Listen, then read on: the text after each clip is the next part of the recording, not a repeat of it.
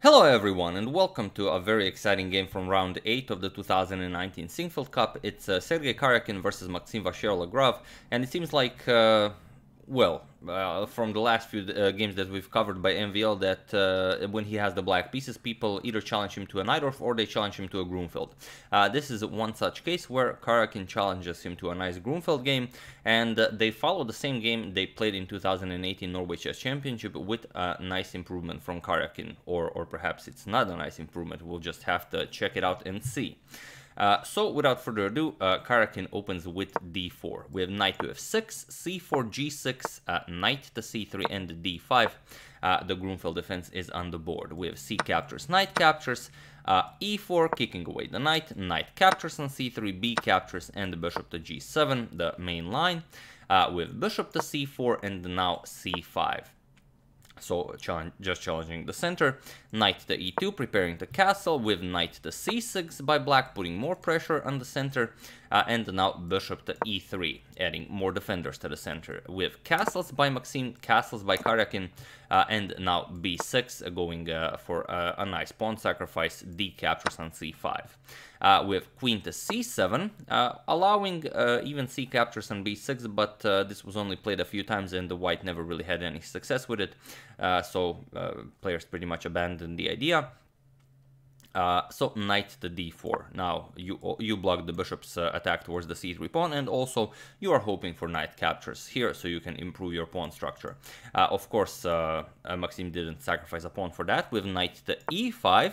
Now attacking the bishop on c4, and now comes knight to b5 with an attack on the queen on c7. Queen to b8, and now bishop to d5. Just attacking that rook over there. In their 2018 Norway Championship, bishop to e2 was played by Karjakin, but here bishop to d5 is a different idea, and it's a move Maxim played with the white pieces against the Bd5, but we're gonna get back to that. So the rook is under attack, but first knight to g4. You offer a rook for a nice mate on h2, so of course white has to prevent this.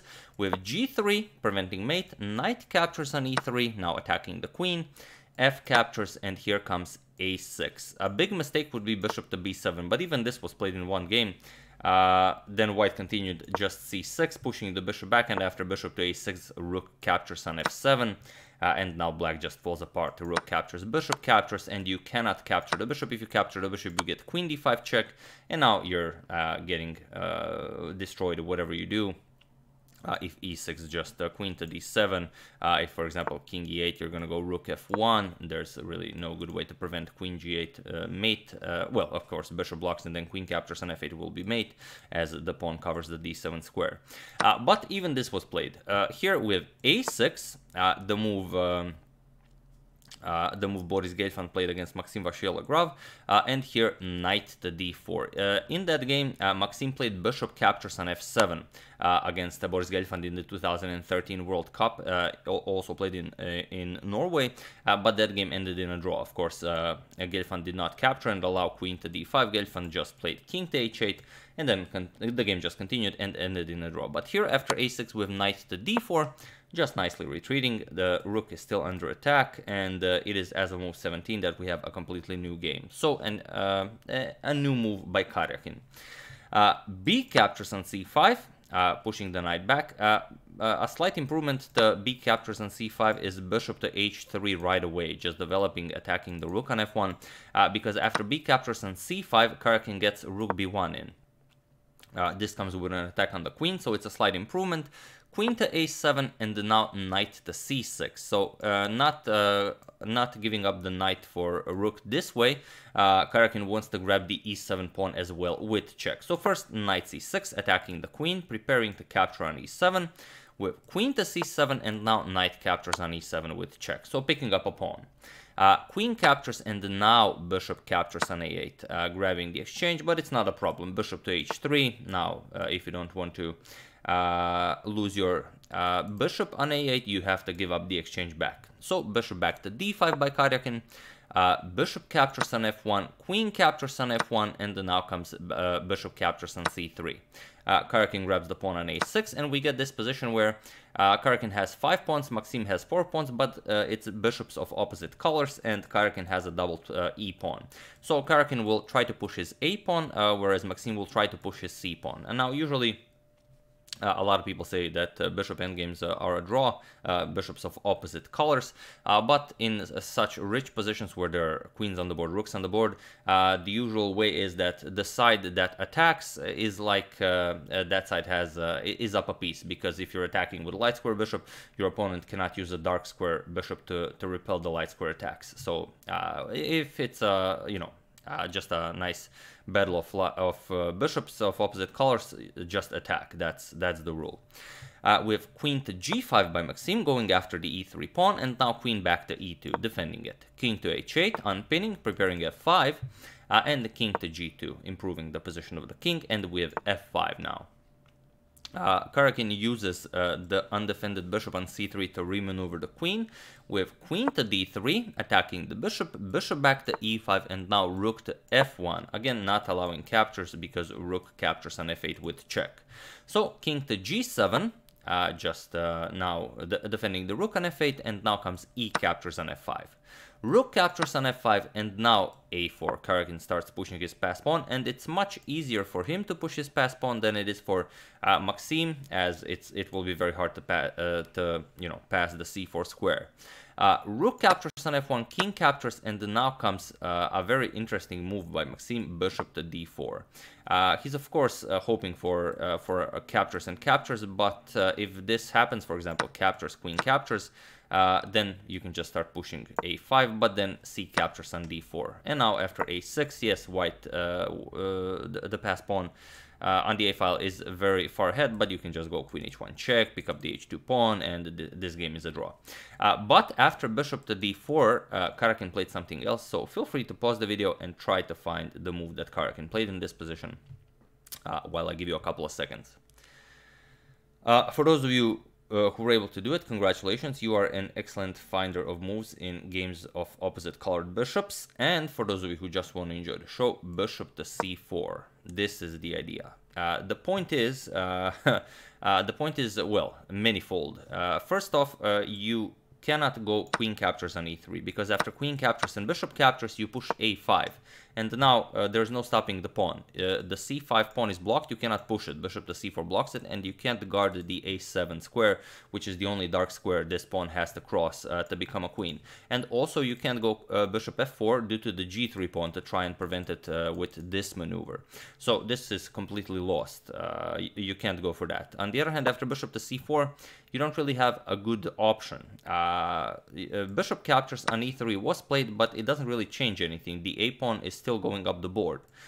Queen to d7 check, king h6, queen h3 check first, king g7, and now queen to e6, just nicely centralizing the queen. Also, now Karjakin is ready to push his a pawn, and you don't have any checks to give with black. So bishop to d4, clearing the room for the black queen. Now comes queen f7 check, king to h6, and now a5. So you allow a check or two, but it's not a problem, as you can always hide king g2, king h3.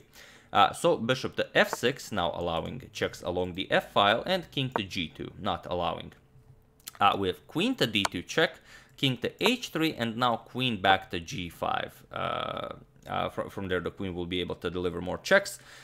Queen to f8 check, now comes the bishop to g7, and now queen back to f3, which is an excellent square for the queen, not allowing queen h5 check, not allowing queen f5 check, and also keeping an eye on the a8 queening square.